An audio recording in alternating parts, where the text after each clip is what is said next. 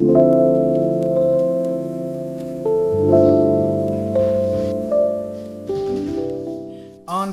the WF-1 V5, a board I designed 2 years ago for Slingshot. Normally, I don't really get production boards like this, as I'm usually already testing the next versions of those boards, but I had to get this one.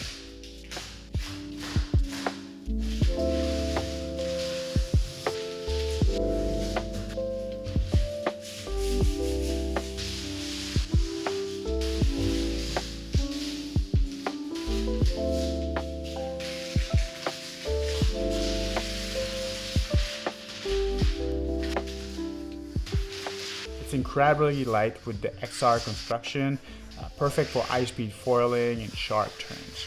At 3 feet 11 inches, it's compact, agile, and although it was initially designed for wakefoiling, I find the WF-1 V5 amazing for kitefoiling and towfoiling.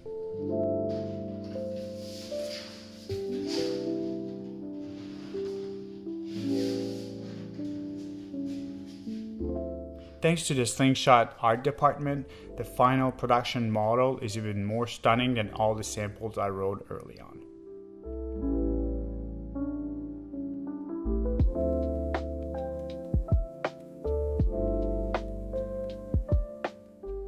I just got back from Namotu, Fiji, and this is the board I was riding there for both kitefoiling and towfoiling.